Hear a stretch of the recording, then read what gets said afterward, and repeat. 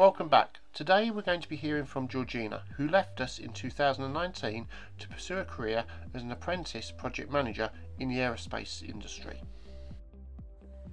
Hi, my name's Georgina and I studied DT at GCSE and A-level.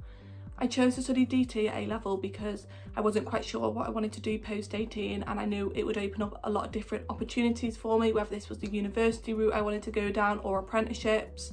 Not only this, but it also would support work in many different industries.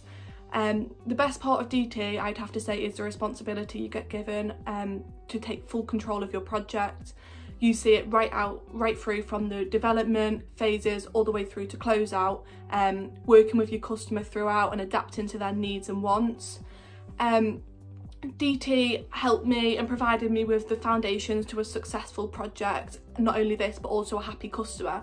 I currently work in Aerospace as an apprentice project manager, and all the work I do always falls back to this, and I feel like DT at Bishop's really supported me and set me up for my career in project management. A big thank you to Georgina there, who continues to make all at Bishop's proud with her chosen career. For more videos like this, remember to like and subscribe.